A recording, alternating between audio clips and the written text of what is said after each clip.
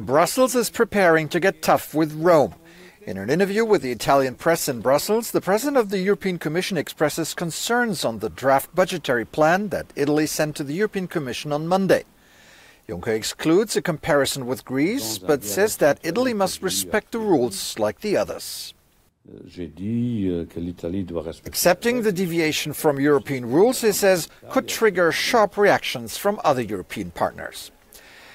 Italy's debt is largely held by domestic banks. That makes the situation different from Greece, where the debt was mostly in the hand of international investors. They are speculating that they really can force the rest of the eurozone to take over a large part of the debt. I don't think this will happen, but the outcome of this mis-speculation could be extremely bad. The president of the Eurogroup, Mario Centeno, is more cautious. In a press conference in Lisbon, he invited not to overestimate the effects of the Italian budget maneuver.